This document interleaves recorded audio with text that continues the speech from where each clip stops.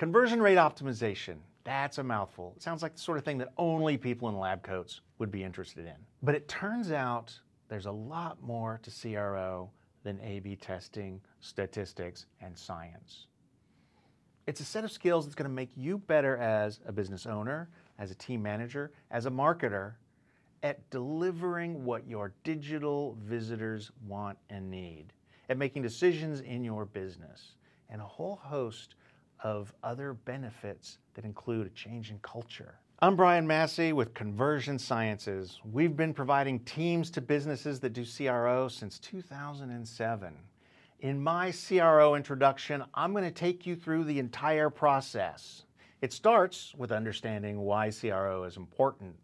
It shows you how to collect, corral, and herd the number of ideas that will come to you, that are already coming to you, and give them some level of priority. I'm going to show you a few skills that you can develop that are going to make you an incredible marketer, because it's going to allow you to make decisions with a little bit more data, a little bit bigger sample sizes than you are today.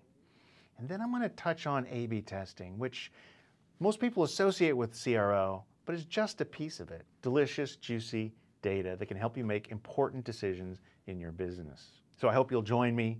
Introduction to CRO, I'll take you through the whole thing.